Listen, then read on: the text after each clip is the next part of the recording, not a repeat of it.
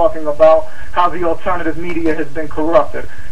The only way that there will be a revolution in this country and overthrow the debt slavery system that the Federal Reserve has imposed upon the people here, as well as revolutions all across the world who are being enslaved by central banks, is to educate them. Once people know the truth, everything else, as they say, is gravy. And that's why Henry Ford happened to say that if people knew the truth about the monetary system in this country, there would be a revolution tomorrow. Yes, and that's what I've been trying to do for the last 20 years. That's why I brought the Free American out. After what happened in Waco, the media was trying to paint. Well, we had to go in there, see what you made us do. They resisted by force of arms, so we had to go in there and kill those 17 little children to save them from that child molester.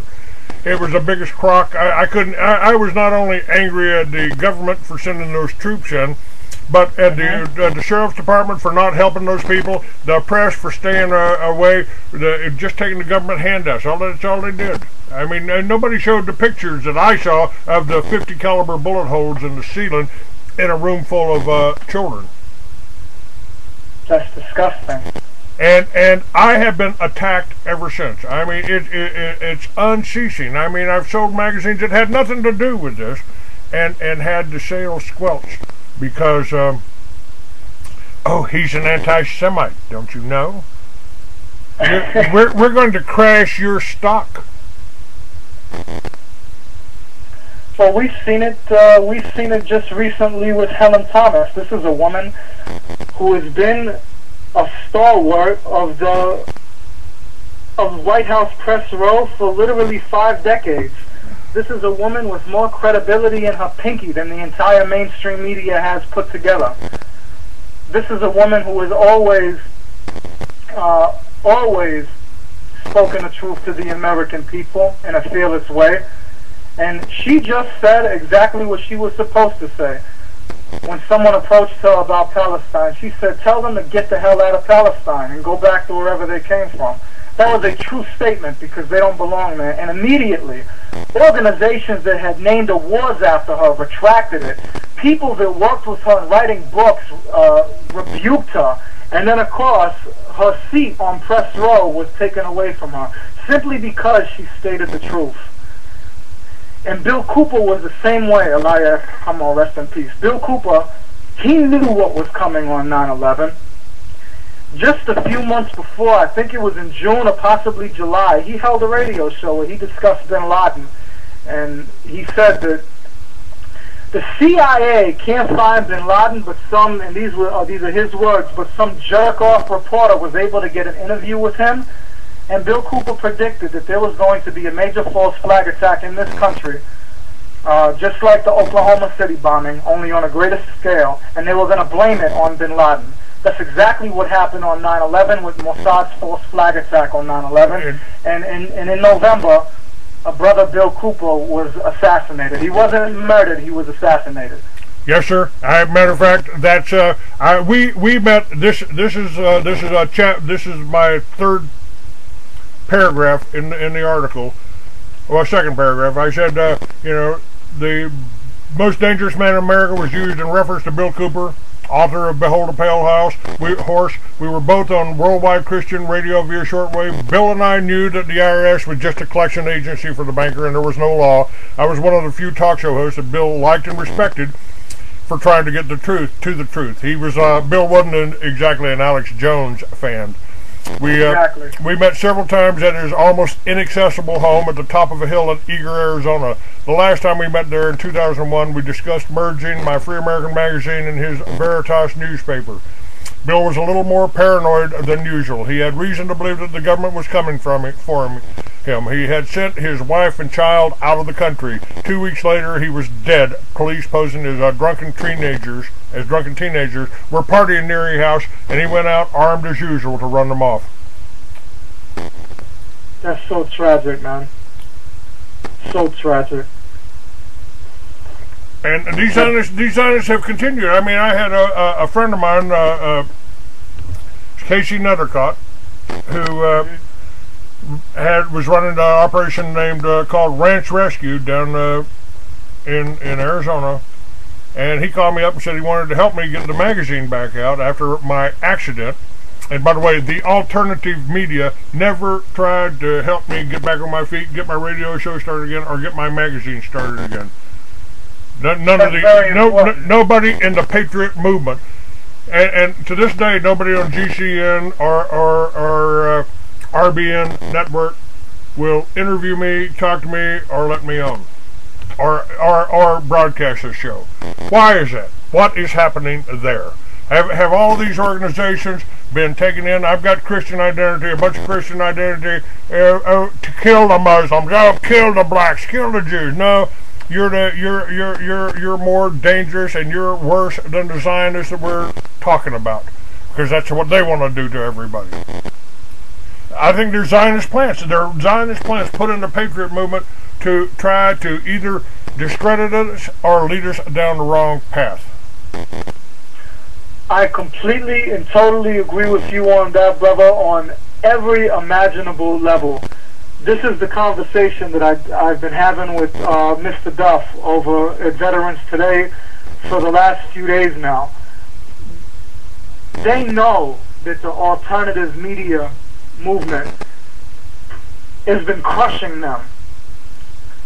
It doesn't matter what we happen to discuss, whether we're talking about the banksters and how the Federal Reserve was founded by bankers, the legislation was written by bankers, that the IRS is nothing but a collection agency for the bankers, the amendment that they cite to collect taxes was never even ratified, whether it was with what happened in Gaza 2 years ago. The Zionist media was crushed. Everybody knew what Israel did to the Palestinians in Gaza. 1,431 people 1,440 people massacred, including 431 children. And the Zionist media, they attempted to spin it and they couldn't do it. So now what they've done is that they have taken the alternative media, which was their enemy, and they've sent their people in there to infiltrate it and have co-opted and eventually destroy it. And there's no bigger evidence of that than what happened in Iran 2 years ago. Mossad started a campaign putting its agents on Facebook and on Twitter to spread disinformation about things going on in the world. But what made this so key is that they were going to pose as members of the alternative media network. It's cyber warfare. And that is more than likely why you, who are a true patriot, a true freedom fighter, and a true truth teller, you were completely rejected by the people in the alternative media, because they're either too scared to have someone like you connected with them, or they're bought and paid for. Well, it's fear. Part of it is fear of the Jews. Because a lot of the advertisers are Jewish, a lot of the people in business are Jewish, and they don't want to hear about it. You know, get just for a moment the protocols of the elders. I've been attacked. I've had Jews on my show. I've had Muslims on my show. I've had Christians on my show. Mm-hmm. You know, it's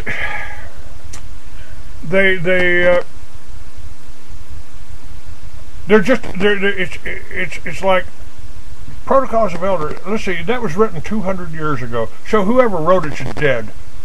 It doesn't matter who wrote it. What matters is somebody using that plan today to create a one world government. And what they're afraid of are individuals capable of critical thinking. They have many names for us. They refer to us as lone wolves, anti-government, right-wing extremists, racist, anti-Semites. We're not Masons. We're not members of a lodge. We're not controlled by a church or organization. We're not sheeple. We're not held in mental bondage to dogma. We are not programmed by TV, controlled by the very people who have enslaved us.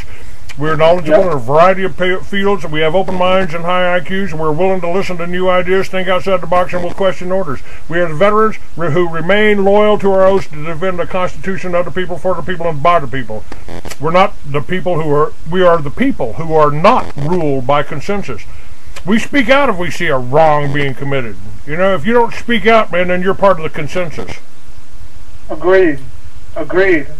Well, my favorite term for people like us is conspiracy theorists. That's They right. slap that word on you, and all of your credibility instantly vanishes. And there's no better example of that than what has recently happened with WikiLeaks. When WikiLeaks first came out, I wasn't even aware of them, because I heard that they were releasing all kinds of bullshit leaks about China and regimes in Africa, and I said, if this is being promoted by the media, it's got to be garbage. But when I saw them release the documents about Afghanistan, and they didn't mention the fact that Russian Jewish gangsters of the Red Mafia were selling CIA-backed Afghan warlords guns, and they didn't mention the fact that Mossad and CIA had been running the drug trade there for the last near decade, and the fact that they didn't mention that the real reason why Afghanistan was invaded was because Israel had interest in the TAPI pipeline, the Turkmenistan, Afghanistan, Pakistan, India pipeline, which is run by a Mossad-owned corporation called Merhav. Merhav owns all the gas in Turkmenistan, and they are profiting the most off the war in Afghanistan and the illegal occupation of it. Then came the documents on Iraq. Now, my family comes from Iraq, and Iraq means more to me than just about anything in the world. And I saw that they didn't mention Israel or Mossad not one time in 400,000 documents, and that was further affirmation of the fact that this is an Israeli intelligence operation. Then Gordon Duff, senior editor of Veterans Today, and myself both went on the offensive, and we both wrote pieces that completely obliterated the whistleblower aura of WikiLeaks, and we exposed it as the Mossad CIA disinformation op that it was. And immediately after, the ADL came to the defense of WikiLeaks and stated that anyone linking Israel to WikiLeaks is an anti-Semite. And this is what they do. This is what they do anytime that there's something major happening in the world and that the alternative media catches on to it. They did it with 9/11. You're a victim of it. You're a prime example of it. Anyone that linked 9/11 to Mossad, the ADL came out and said you are an anti-Semite. Anyone that linked the redistribution of wealth, $800 billion plus to the Zionist-owned banking corporations that was initiated by the Bush administration and finished by the Zionist-owned Obama administration. And many people came out and said that a good portion of the money had been transferred to banks in Israel. Immediately, the ADL came out and said that anyone doing this is an anti-Semite. Same thing happened in Mumbai, which I recently wrote an article about, and everyone should go read it because it's information that you're not going to find anywhere else. It's called 2611. Mossad terrorizes Mumbai. It's very, very important to understanding the geopolitical situation in the Southeastern Asian subcontinent. Immediately, people in the alternative media recognized this, and they said, Muslims didn't do this. This looks like a Zionist paramilitary operation. ADL comes out and says anyone that links Israel to the attacks in Mumbai is an anti-Semite and a conspiracy theorist. So, to anyone listening, if they call you a conspiracy theorist, or if they call you an anti-Semite, or if they call you both an anti-Semitic conspiracy theorist, you are on the right path, and don't stop doing what you're doing. Now, by the way, on one of the chat rooms, we've got a guy going, well, the Labor Party Zionists are evil, but they're only the tip of the iceberg. Like the clerks at McDonald's, they are not franchise owners, just a face at the counter. The NWO banking cartel and all the intel agents are the Jesuits in Rome. The Labor Party Zionists, top Freemasons, Jesuits, CIA, Catholics in action, Knights of Malta, Jesuit agents, Tom Ridge, John Cannon, Gannon set up Homeland Security for Jewish Chadoff. And what this is a Jewish talk show host coming on my chat room trying to deflect the heat onto the Catholics. Oh boy. Yeah, this has been, I love this one. I really love this one. This is probably one of my favorite disinformation campaigns of all time. The biggest perpetrator of this is a man named Eric John Phelps. Yes. Who wrote a book called Vatican Assassins, and the first edition of it was actually a fairly decent book. And then he released second and third editions of the book, And he began to say things that anybody with half a brain can realize is a lie. He tried to make it seem like the Pope is in control of the CFR, even though that it was the Rothschilds that founded the CFR. He tried to make it seem like the Catholics wanted John F. Kennedy out, when there's absolutely, positively no evidence of this whatsoever. And in reality, the only evidence that does exist is that Mossad assassinated John F. Kennedy, may he rest in peace, because he was waging a secret war with Israel, and more importantly, he signed an executive order, 11110, that would abolish the Federal Reserve Bank and eliminate the power of the bankers. I have the a $5 bill issued by Kennedy. It's called a United States note. It's got a red seal on it, issued in 1963.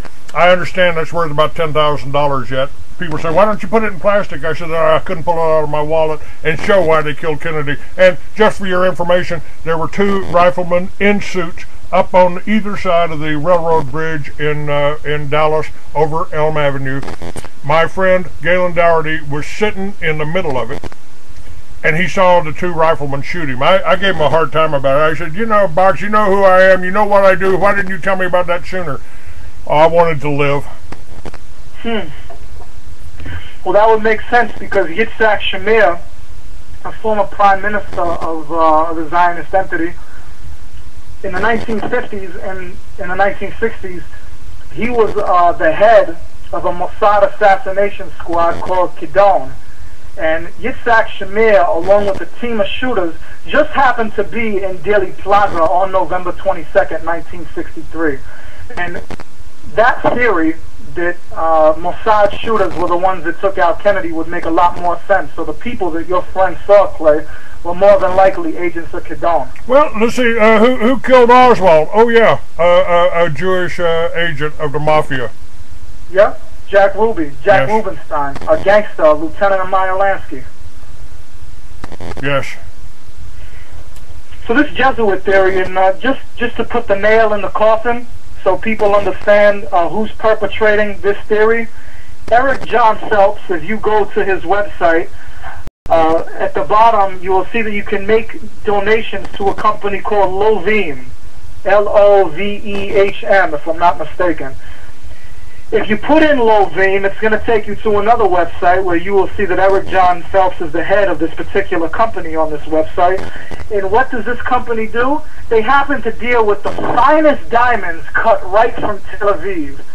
So this person who is portraying himself as a truth teller and a truth seeker and trying to direct the attention off of Zionist power and the Talmudic Jewish power and the Zionist bankers onto the Catholics based on evidence, based on a complete and total lack of evidence, excuse me, is an Israeli diamond dealer.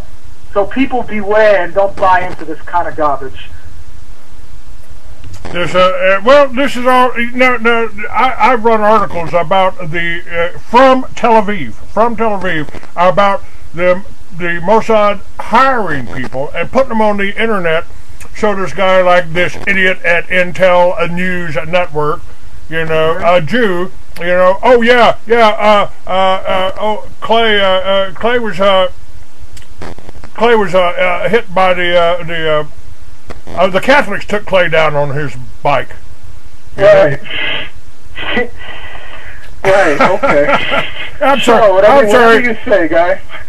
Yeah, it was, yeah, I'm sorry. It was the 2 that by accident happened the very next month after the story broke in the New York Times about George Bush allowing the NSA to tap everybody's cell phones.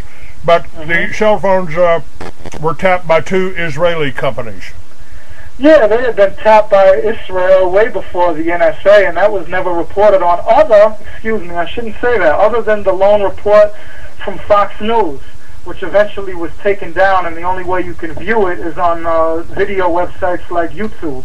Amdocs was founded by a man named Morris Kahn. Morris Kahn had been affiliated with Issa Harel, the founder of Mossad, from as early as the 1950s. Morris Kahn was a Mossad agent, and this is the man that founded Amdocs, which has the data collection on 90% 90% of the cell phones in this country, your emails, your text messages, your contact lists, anything in your cell phone is not private, ladies and gentlemen. It does not belong to you, brothers and sisters. It is sitting in a warehouse owned by Amdocs in Tel Aviv. Yes. Amdocs was one of the phones. I called home and asked my son, where do you need me to go next, son? Where are you, Dad? North side of Phoenix, Sicker Skin Tattoo Parlor. Go down 24th Street to McDowell, turn left, go to the wheel shop. 2 blocks before I got to McDowell, I got hit. I was the only motorcyclist on the street. Now, I remember you telling me the story the first time we spoke. It gave me chills then, and it's giving me chills now. Now I've been interviewing people from all over the world, from all religions. I had Jordan Maxwell on the other day. He says all of the religions are simply con games used to keep you in line. And I've talked to people from Buenos Aires and from Ireland and from Cambodia. This freedom movement is way beyond just America. Mm-hmm. And people are starting to, all over the world, are starting to wake up to this whole banking manipulation. One world government of the bankers, by the bankers, and for the bankers.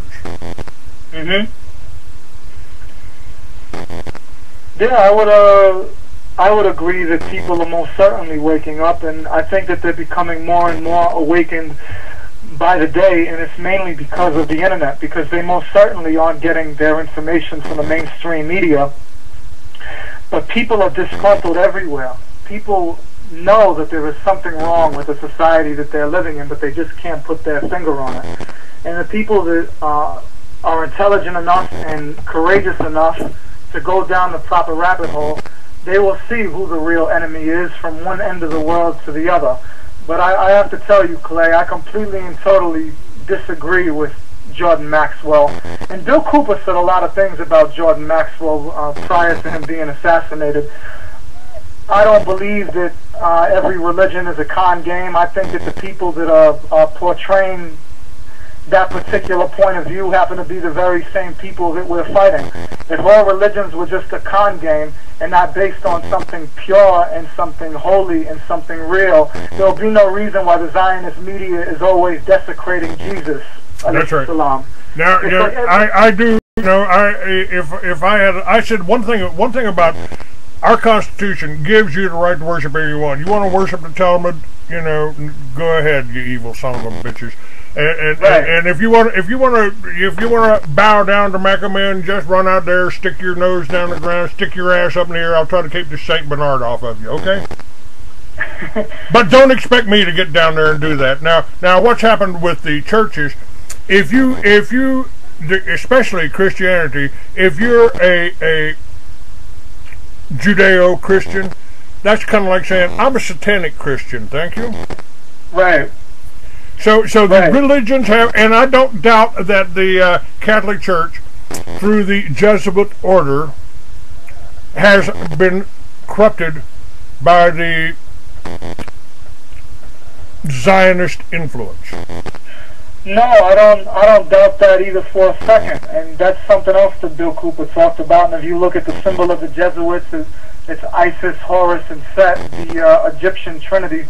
The Egyptian pagan satanic trinity, and I believe that there is some truth to the Black Pope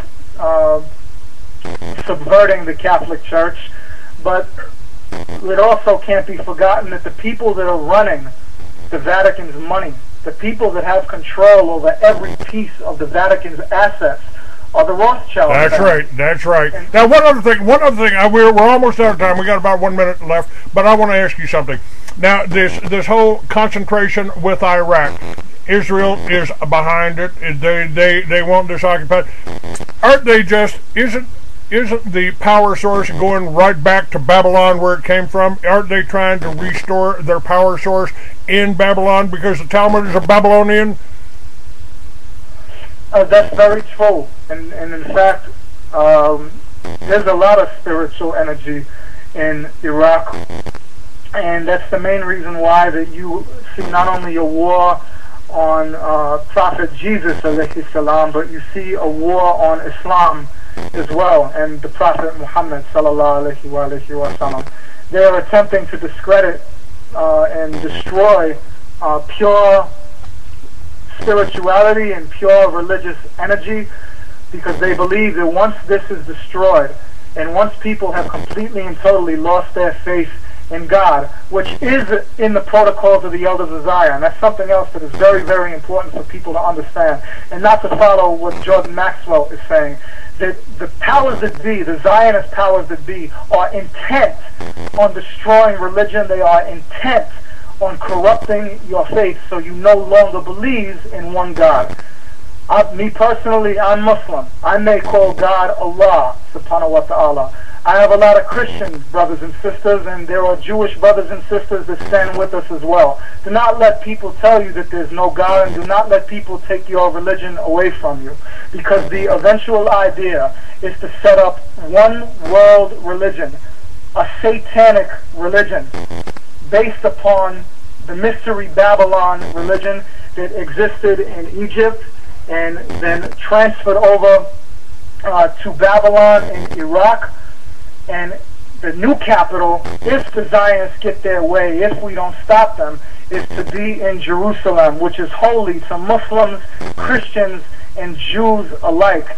And the Zionists are looking to take that away from us and make it their power source, make it their haven.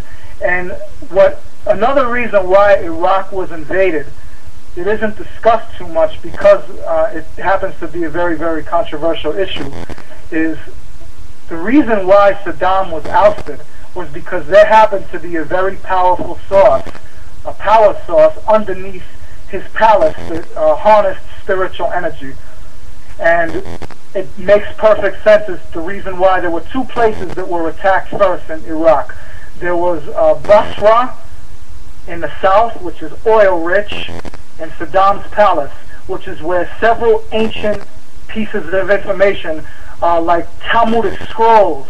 This was reported in the New York Times in May of 2003, just a couple months after the invasion, that an elite U.S. military squad, a special ops, broke into museums and stole Talmudic scrolls, and they brought them back to Tel Aviv. And Saddam's palace was occupied, more than likely to harness the spiritual energy underneath. So ultimately, brothers and sisters, I know we're out of time, and I'll leave you with this. If you want freedom from the people that are running this planet, seek the truth without fear, and if you do so, you will understand who the enemy is, and the finger is pointed and the trail leads right back to Zion. All right. Thank you very much. I really appreciate you being on. Thank you, brother. I look forward to being on again. Okay, hold on just a second here.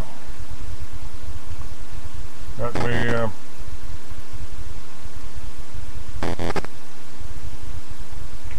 Okay, that was wonderful, Jonathan. You've got an excellent grasp on reality for someone that young. Thank you, man. Thank you. With me, I'll tell you, and I brought this up with Gordon. I don't know. I have been under such an attack. Any deal that I put together, and we'll do a show. This was a great show. If I was on shortwave, I'd get 100 calls. I'd get 100 calls. Wow. But because I'm doing it on the internet, and because I'm blocked in every library, because I'm blocked in Intuit, because I'm blocked, they say I'm a porno site. It's not that. It's because I got Zion. It's because I got the protocols of the Elders of Zion, linked on my site. And so I'll go through the whole day after the show, and maybe I'll get one phone call. Maybe I'll sell one book.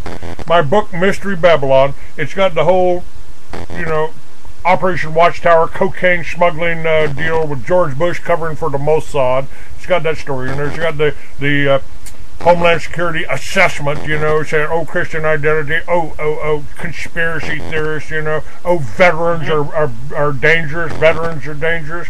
It's got all this crap. You know, they put 2 magazines out of business. I'm not selling any books. And I don't quite know where to go. I don't know what to do. I mean, I won't, you know, I just can't just curl up and die. And they've tried to put me in long-term care. They tried to do, I had Paul Pantone on. He did Geet. And we've known each other for 20 years. They put him